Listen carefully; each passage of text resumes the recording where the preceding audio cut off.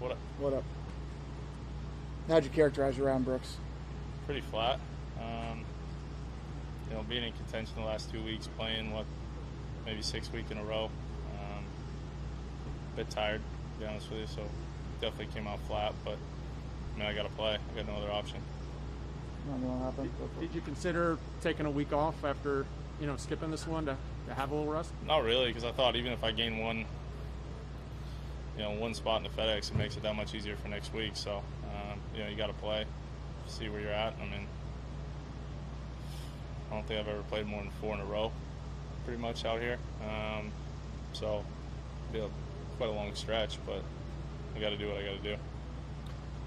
How hard is it to play from the rough out here? I mean, saw a couple of shots guys hit. I mean, hard to move it forward. Is it as penal as it looks? Yeah, I think in the morning, especially when it's wet, it's very tough to advance it. And you can get some sketchy lies out here. You can get some lies that sit on top, and then you can get someone that sit quite deep down, and it's tough to advance it. But put it in the fairway, you got the ball in hand, so you're fine. Yeah.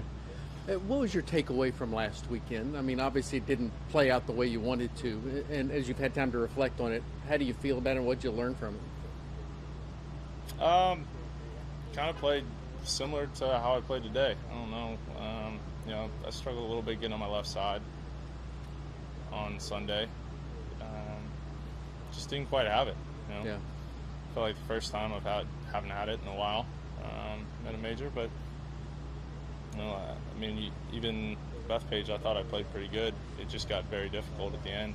Yeah. Hit some good shots, and it's up to the wind whether it stays below the trees or above it there. But I mean, it's going to happen eventually. I mean, sooner or later, I'm going to miss a cut eventually. So I wouldn't. Just is what it is. It's just the nature of the game. It was not physically related, or was that part No, it's all right. I mean, my body's nowhere near 100%, but at the same time, it'd be nice to have a couple weeks off to kind of get ready for the U.S. Open.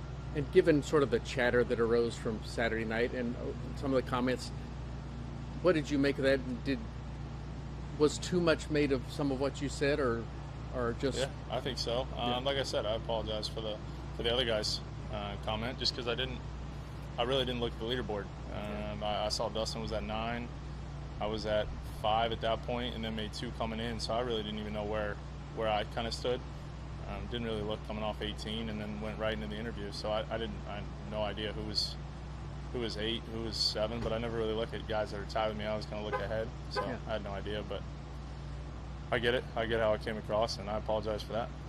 One last thing: do you sort of you'd rather not be in the position you're in, but do you embrace a bit of the challenge of trying to, here you are trying to improve it and get to where you want to be? I mean, yeah, I'd like to be in Atlanta. That's the whole goal. That's the whole reason we're playing. To see if you can better yourself, or it makes next week a whole lot easier. You never want to be kind of on that bubble. Behind the 8 ball, usually we really don't start playing until March, and obviously right around the players, and then with the injury before, so it's kind of like 6 months and not really playing. So I've kind of had to make up for it, but I've got no other option. Thank you. Yep. Have we made too much of your relationship with Dustin? Yeah, we worked out I worked with Joey for 2 years. I don't know. I don't know what you guys make your own stories, so I have no idea what y'all do. But yeah, I think even the Jordan and Justin thing gets blown out too much. I think you guys overplay a lot of things. All right, thanks, buddy. Yeah. Thanks, Brooks.